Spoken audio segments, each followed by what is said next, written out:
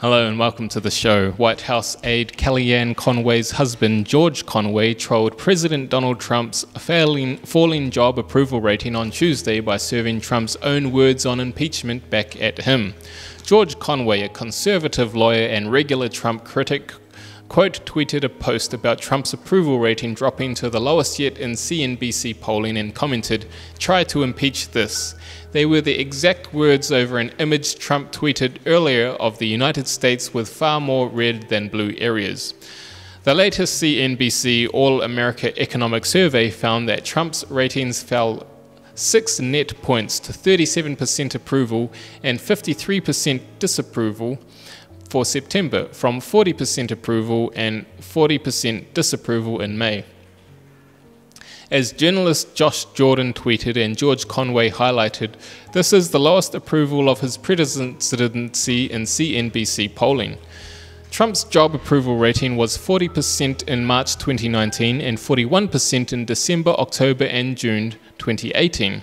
The president had 39% approval in March 2018, 38% approval in September 2017, and 37% approval in June 2017, and 39% approval in April 2017.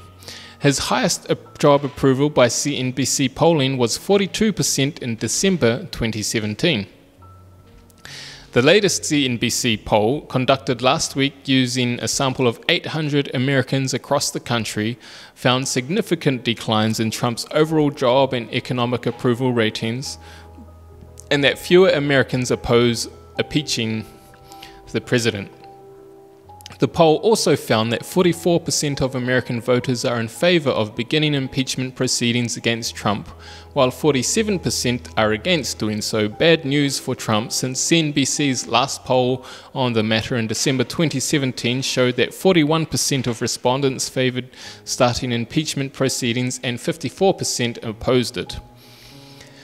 Among voters in the latest poll, 76% of Democrats supported impeaching Trump, while 88% of Republicans opposed, and 42% of independents favored impeachment proceedings, while 43% opposed.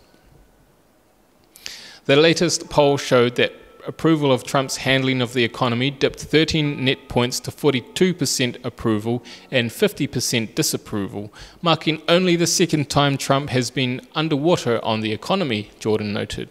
Impeachment is taking up the headlines, Jordan tweeted, but voters losing confidence in the economy is a big deal for 2020. Thank you.